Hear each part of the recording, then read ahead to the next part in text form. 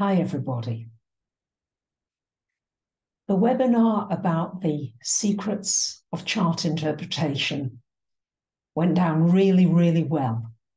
Instead of using just 3 of your charts, I got so mesmerized and enthralled with so many of you who wanted your chart to be featured. I ended up using 23 of your charts altogether as illustrations during that webinar.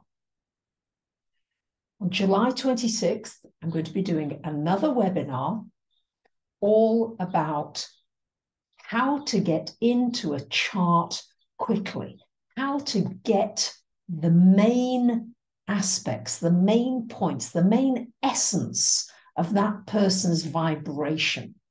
What are their focus points this lifetime?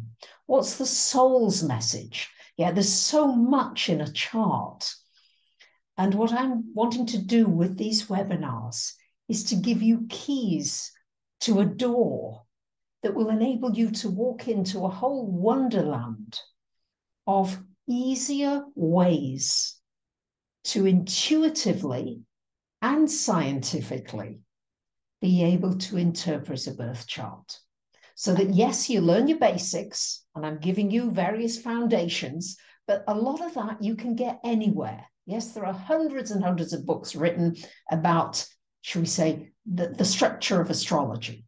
Of course, some are better than others, but the art of astrology is to be able to activate your intuition, your creative ability, to use your scientific knowledge, and at the same time, to be able to bring in your intuitive gifts so that you can bring a really full picture of a person.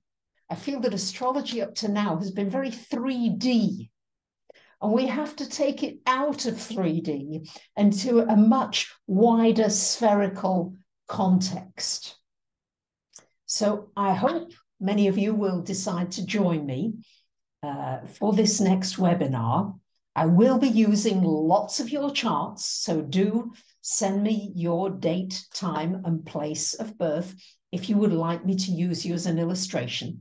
I will only use your first name, not the second name.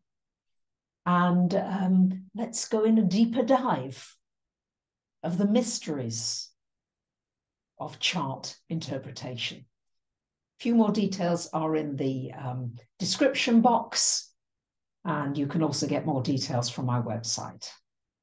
Thanks very much. Looking forward to continuing this magical journey with you. Bye for now.